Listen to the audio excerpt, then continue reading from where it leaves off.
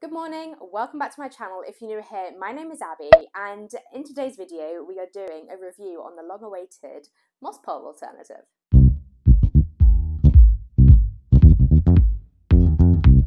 If you follow my Instagram, you would have seen that I purchased a moss pole alternative from Grow Tropicals quite recently.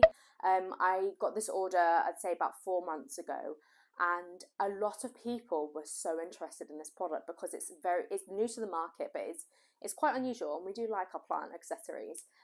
So I wanted to just give it a go. It was a very impromptu purchase from me because I normally like to see how it works for other people first before I obviously make my purchase. But it was £10 and I needed a moss pole quickly, and I was making an order, so I added it to my basket and I've been using it from day one. So this moss pole is called Kratiste, I think. I'll put the name on the screen. It's made from the residue of potato peel and elephant grass from a factory in the Netherlands. It's a fully biodegradable product. It's got no PVC in it, which you get in cocoa coir and moss poles, so no plastic. And it's obviously, with it being from Europe, the air miles apparently are lower, so it's like eco-friendly in that sense. And I haven't looked into that side of it, but the product itself is fully biodegradable, which I love. I've also heard that because it's a very bark-like texture, your plants love it. So when I heard that, I was like, let's just give it a go. And when I say your plants love it, I cannot stress enough.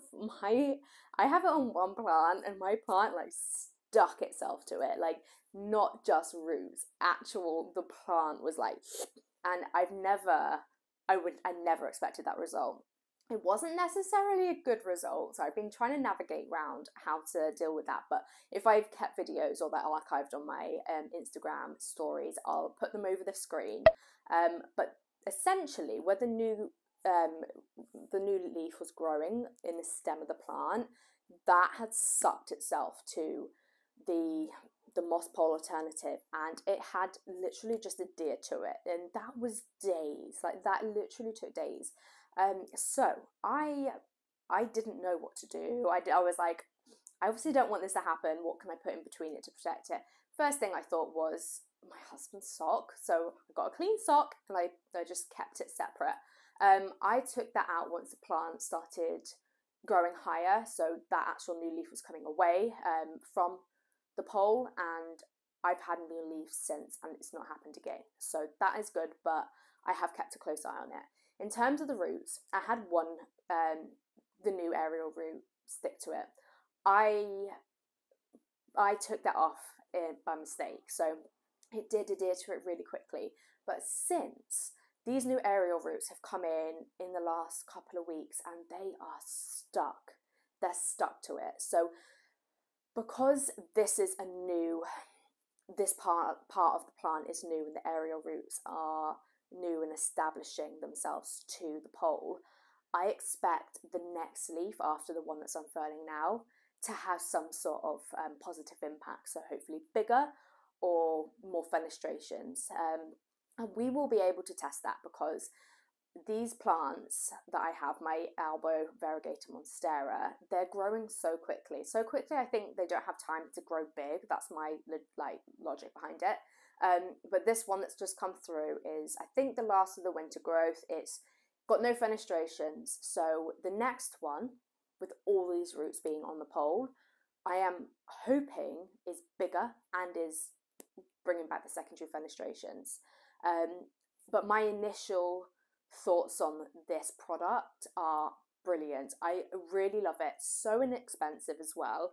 I don't know about you guys, but my plants have never adhered to cocoa coir, so the fake moss poles. I've had some small moss poles before, keeping them wet. That's not been in my kind of like, I've not been able to keep up with that. But I've not really had success with that either. My moss poles, or cocoa coir poles in my situation, have been solely for support. And I know your plants don't need it, because we all talk about my friend Lily's plant collection is outstanding. She doesn't use any moss pole any support, anything, and her plants are huge and they grow big. They do have a wall to kind of support, and the roots are kind of, you know, finding the way on the wall. So I believe that's why they're getting bigger, but she hasn't had anything like any support. So I I know you can just prop them up on the wall. Do you want to, you ruin your paintwork? I don't know. I don't mind, but with these poles, I will absolutely be buying more of them. So a little bit about the product. It comes in two sizes. It comes in a small size and a medium size. The medium size is, I believe, I'll put the sizes on the screen. I think it's 74 centimeters. I bought the medium sized one.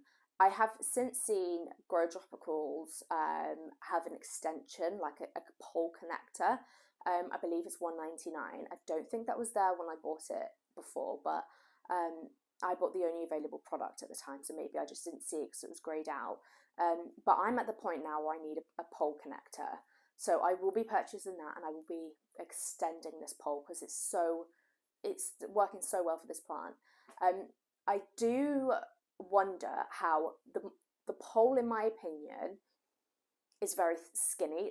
It's very thin, like the diameter of it, and the roots, and I'll show you with B-roll, the roots adhere to it, and then they're not on it anymore, obviously, because they've just extended past the kind of diameter of the pole. I wonder what impact that has on the plant's growth and it, you know, maturing more. Whether it's initially adhered to it and stuck to it, that's all it needs to, you know, have that support to grow bigger and better, or whether the whole root needs to be there. Tell me your thoughts. I'm not sure, to be honest, on that. But yeah, the product comes in two sizes at the moment. I've given my feedback to Grow Tropicals. I think they already knew it would be like a very, very good product. And then it's not exclusive to Grow Tropicals. My local garden centre, Dean's Garden Centre, stock them, and I have seen one other place as well. But I mean, Grow Tropicals is a small run business. They're really great, so I would have no qualms in buying all of mine from there moving forwards. But yeah, my feedback, as a lot of people have been really asking for like reviews on this, is I love it and I want them in all my plants. The support it gives, because it's hollow and lightweight, it's not like a heavy moss pole where it kind of like is able to pull your plant's like stem and, you know, really give it that support. That's the only negative for me that I can think of at the moment, because my poles at the moment are heavy and weighty and they can bring a plant up. So I don't know how you would navigate around that. I think if your plant's that heavy, it's got the depth of the pot, so you'd put the pole further down. But my plant behind me, the one that you use as this pole, has that depth in the pot, and I also have to kind of like, it doesn't hold it back, you know, into position. It's kind of still, the plant's still quite top heavy. But other than that, I love it. I really love it. So I hope this answers your questions. If you do have any further questions or want any more content on it, so like imagery or, you know, how you kind of like use this plant, whatever, just ask me down below and I'll get back to you. The only thing I haven't covered is how you kind of attach your plant to it. They do come with like little Kirby grip kind of clips, and they've got holes in there. I didn't get that little packet with mine, so I didn't know that's what they came with. It was only when I bought one of these for my friend from Dean's Garden Centre, I saw that packet on it and I was like, oh, that's how you attach your plant. But I wouldn't use that anyway. I used Velcro because I like to train it and, you know, tighten that Velcro, or just basic string. So yeah, if you do have any further questions, just let me know down below and I will see you next week. Bye.